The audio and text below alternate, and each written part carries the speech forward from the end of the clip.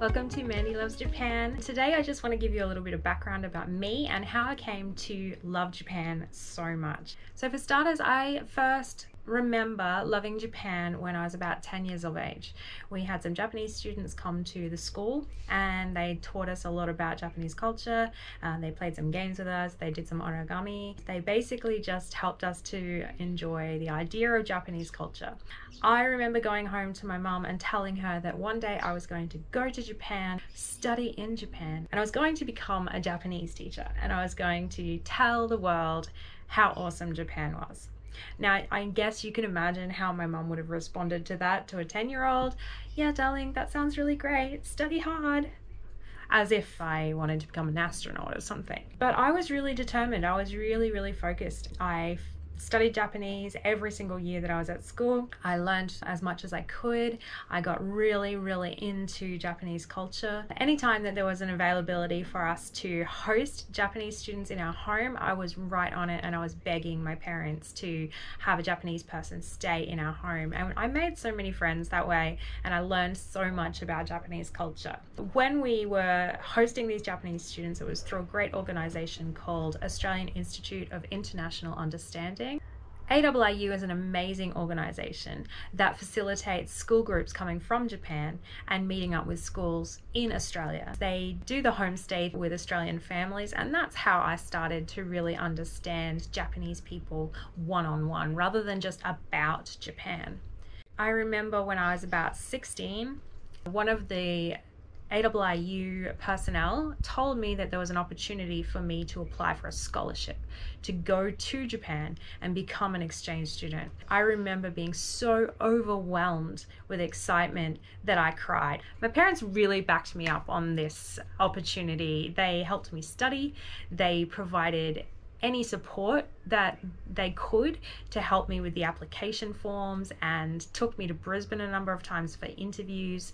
They assisted me in any way they could, and I can't thank them enough because I was successful. I was able to go to Japan. I had a scholarship and I lived in a place called Fukushima City for one school year. This was probably one of the most amazing times of my life. Everything I knew about life was challenged. So much of the way Japan works is so different to Australia. And even though I'd studied Japanese for about 6 years, I still felt like as soon as I stepped off that plane, I knew nothing.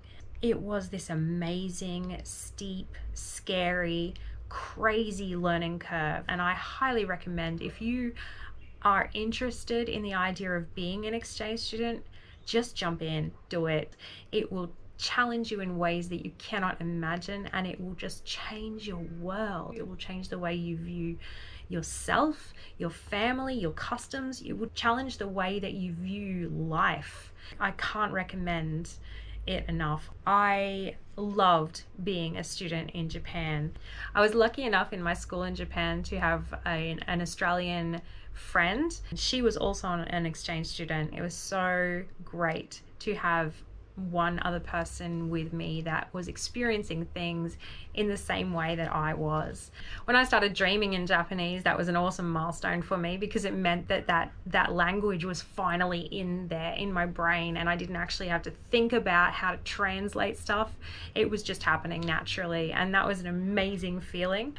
During my year over in Japan, I learned a lot of things the hard way, but honestly, I think that some of those things, they're the memories that I treasure. There's a lot to be said for just jumping in and doing something that's brave and scary and crazy, because you learn so much about your own strength. When I came back to Australia, I was really surprised because I experienced culture shock. I guess you call it reverse culture shock. When I got back into Australia, landed in Brisbane, there was so much space. I'd just come from snowy Japan and it was in the middle of a heat wave. The grass was dry and the trees were scarce and there's so much open space. I remember being really overwhelmed by how big Australia was. That was a really weird feeling.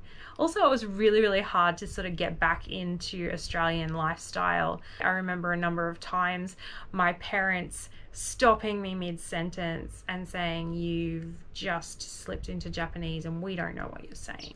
So of course I wanted to use my Japanese as much as I could, and I didn't want to forget everything that I'd learned. So I started studying to be a teacher, intending to be a Japanese language major. I was successful in that, and I've taught Japanese for a number of years. I really, really love the fact that I can share my love of Japan with my students. I really enjoy seeing those moments on their faces when they learn something new about Japan that really throws them, or when they remember a word in another language and they think that's really cool, or when they have like a tiny little private conversation with one of their friends in Japanese. You see that cheeky grin on their faces when they know something that other people don't. What I wanted to do was share it more broadly, and I wanted to share my experiences, my love of Japanese, and I wanted to share some of the intricacies of Japanese language that are really cool. So the purpose of this channel is just to help others enjoy some of the great stuff about Japan and Japanese language and culture,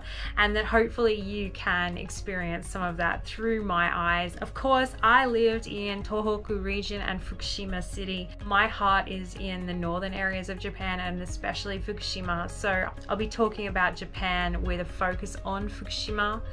So that's why I've started this channel, and I hope that you're really going to enjoy coming along with me. When I go to Japan, I'm going to be sharing those moments with you as well. I hope that you can really enjoy some of my passion about Japan. Thank you so much for joining me today. Don't forget to like, comment, and subscribe. Also, you can tell me things that you'd like to see on my videos. I expect to see some comments down below, and I'll see you next time. じゃあねー。